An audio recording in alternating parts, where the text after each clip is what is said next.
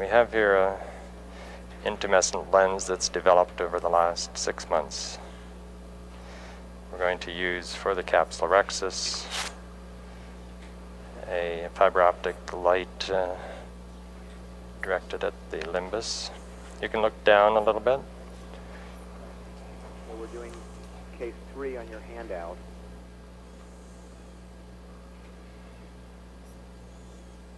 And again, from the in the audience, please direct your questions when Dr. Gimbel's operating at whatever he's doing, and in between cases, you can ask anything unrelated to the case.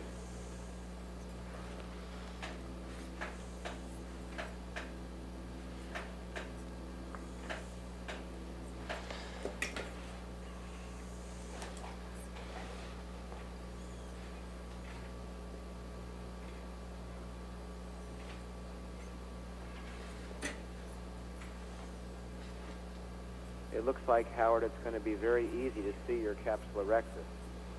Mm-hmm. We're on the edge of our seats.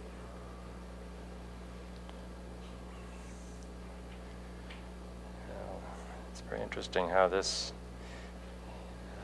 gentleman told me that I think it was October, November, and he was told that the cataract was about the same in both eyes, and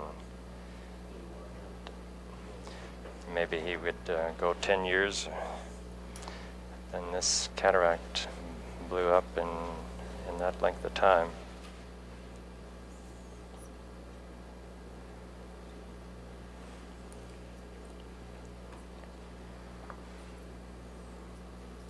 It's a little bit of pigment dusting on the endothelium. I'm not sure that shows up.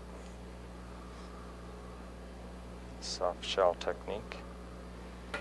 Now we're going to turn the surface lights off, coaxial light off.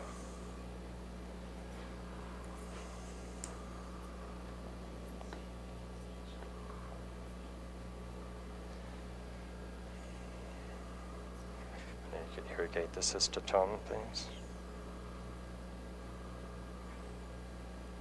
Just look straight ahead at the bright light. Can you see that, Michael?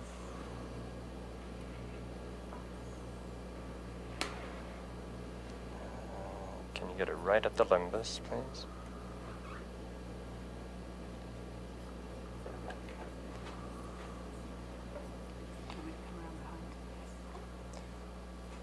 I think so. Mm-hmm. Can we have the coaxial light? Yes, move around. And I don't use the capsulorhexis forceps to puncture the capsule here because the tear is somewhat unpredictable, so you have to visualize it, and here you can't visualize it.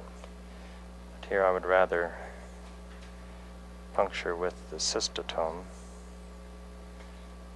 and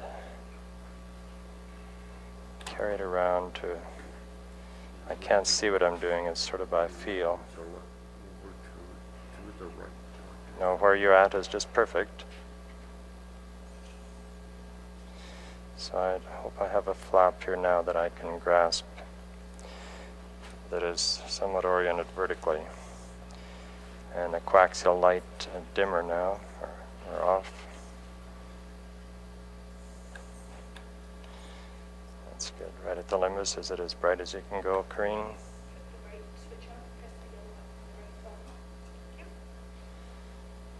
That's good. I might mention that Dr. Gimbel was the first one who really talked about high magnification advantages when you're doing a capsulorhexis against a white background.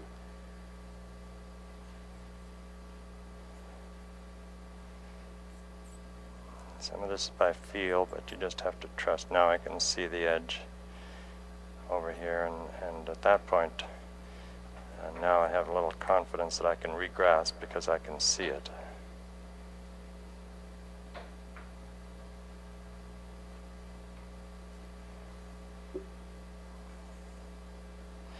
I like to keep my grasp as close to the advancing point of tear as possible for better control.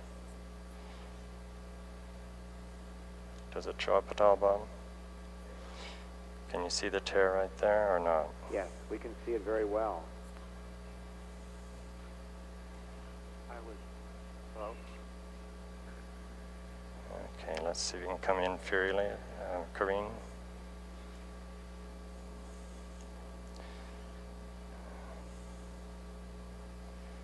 There's a question. Yes, sir. I believe there's been a couple of papers talking about dyeing the anterior capsule for greater visibility. I wonder if we have any experience with that. No, I don't personally. Okay, we have fairly small capsulorhexis. I'm not going to hydrodissect or hydrodelineate. I have just a little margin of concern about the rapidity of this cataract. There just might be some fragility of the capsule. Can you look down, little Michael? So with that small capsulorhexis, I'm going to have less tip exposed. I think it's an excellent idea to err on the small capsulorhexis size with these. The lens will tend, the rhexis will tend to run less, and you can always enlarge it later if need be. Look more straight ahead. Look, tip your chin up a little. That's good. Perfect.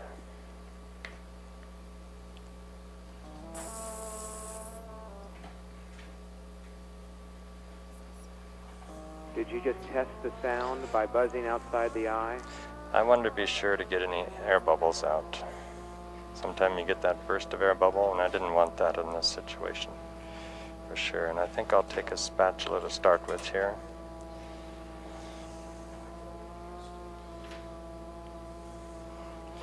This is right eye, and he has a fairly prominent nose, so it's not giving me a real comfortable position for the left hand, but I like to rest my hand. Room lights dimmer, please.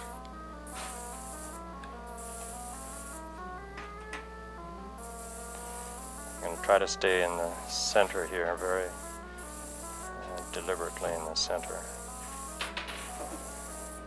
Because of the small capsulorhexis, I don't dare pull back too far, or I might damage the anterior capsule at 12 o'clock, but I know that this isn't going to be a difficult lens to fracture. Even it's fracturing, just turning it. I'm just going to sculpt away here and try to reduce the... See, I'm quite deep there too. And that... Comment on the size of the tip you're using? This is the micro, isn't it? Which is a 0.9.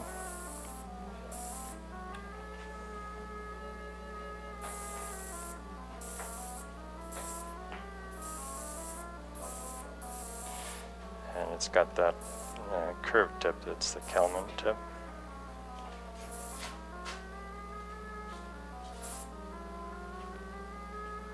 I think you'll notice that his vacuums are much higher in this case than they were in the previous cases.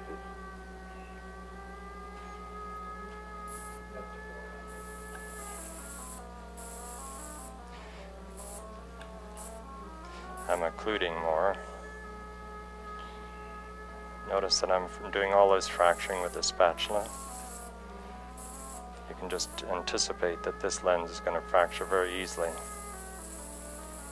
Don't need a chopper in the eye here.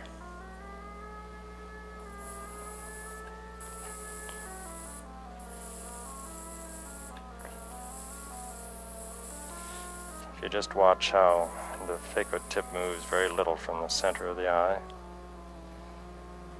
You may go out to in a foot position 2 to attach, maybe short burst, but any phaco for removal of tissue is done in central safe zone.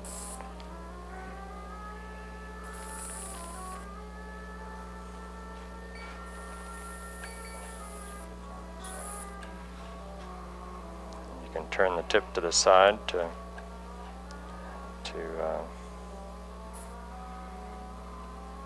reach for material to the right or left.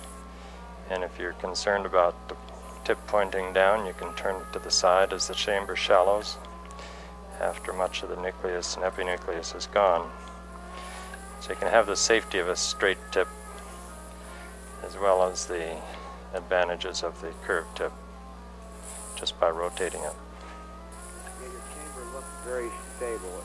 It is. And that's the max vac tubing, which is allowing you to be at a much higher vacuum, yet keeping a very stable chamber. Correct. Notice my spatula under the tip. It just is a habit, whether the chamber is stable or not.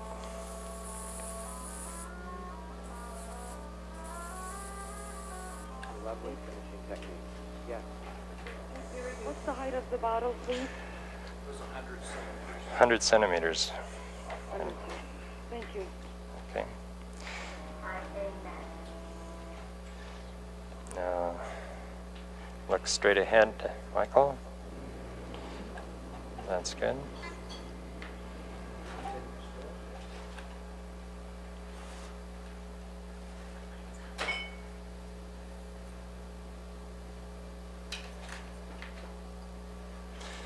Let's try IM here, please, Henry. Now, for those who came in late, this is a steerable INA system, and you can regulate either the aspiration rate or the vacuum.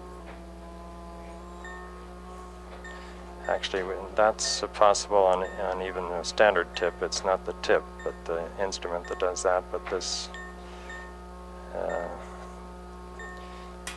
is the steerable mechanics. Let's go to IA max, please. IA max.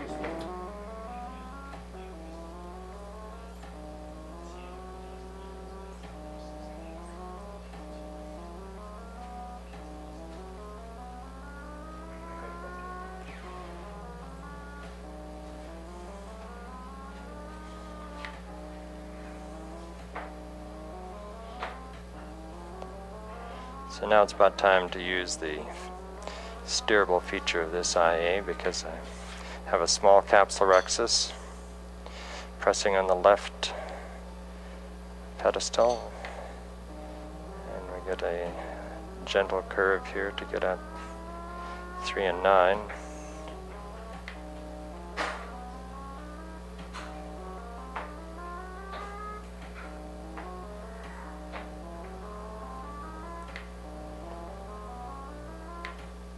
And we'll curve it some more.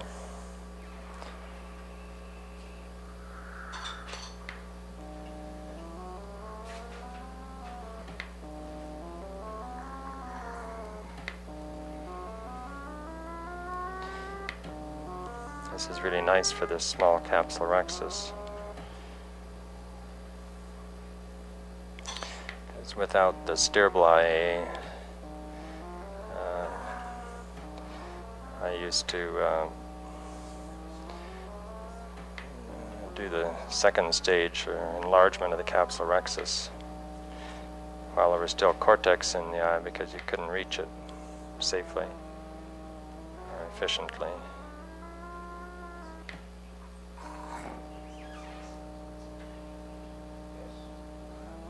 Alternatively, one could use a bimanual with a small rhexis, or fill the eye with a viscoelastic and use a cannula, a reverse-shaped cannula, but this makes it a slam dunk. Okay.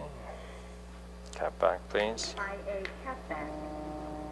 And again, for those who came in late, you can polish the capsule with this very smooth silicone tip. There's no imperfections or burrs.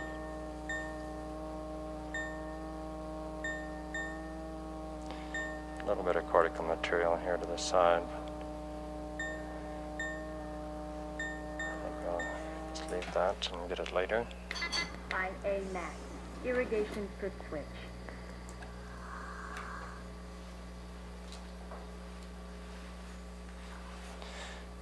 When you have small situation like this, or a tear in the anterior capsule, or something that you have to manage, you have to sandwich the capsule with viscoelastic. Let's have the Gills Welch. Yes, I will enlarge.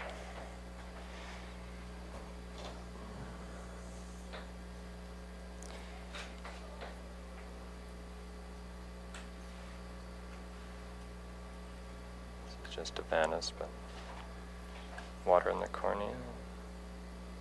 So we want to start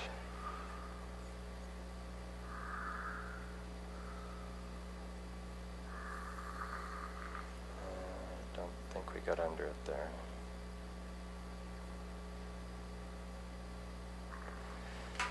Can you see that little start to the capsular axis? Just a little nick. We have to make sure we don't close the scissors to the tip, or it can be irregular. Michael, can you wake up and hold very steady for a moment? Same applies to the audience.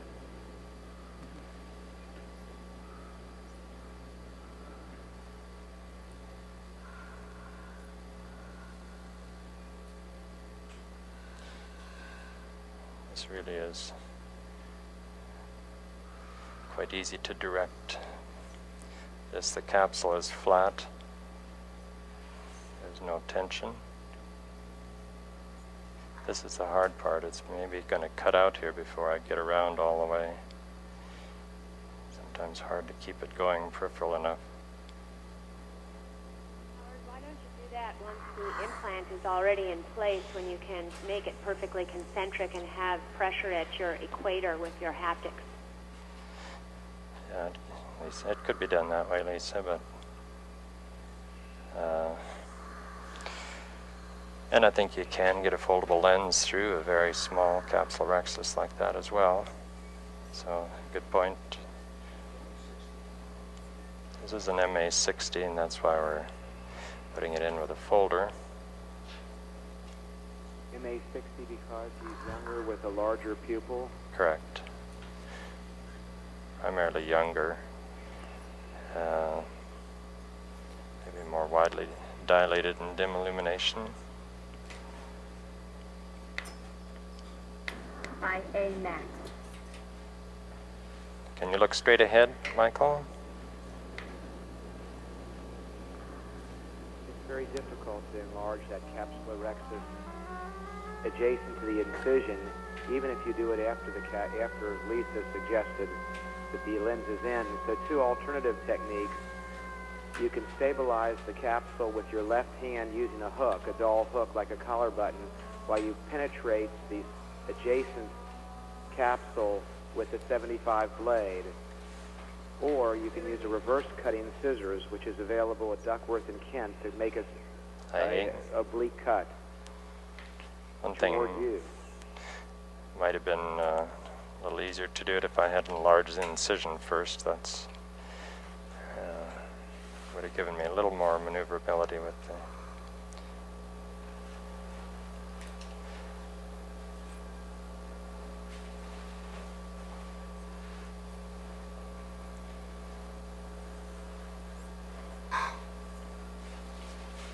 Do you want to comment, Howard, about your experience with Acrosoft lenses? Well, certainly we have an extremely low YAG rate. I'll just have the ballot salt once more. And I think that may have to do with the edge, but we don't know for sure yet on that. So there are a few patients that do notice some glare from the edge, but that usually goes away once you get the capsule fibrosis. If you have your anterior capsule over the optic of the implant, as I have here. But that's why I prefer the MA60, unless it's a smaller pupil, smaller eye, smaller pupil situation. Your operation went well, Michael.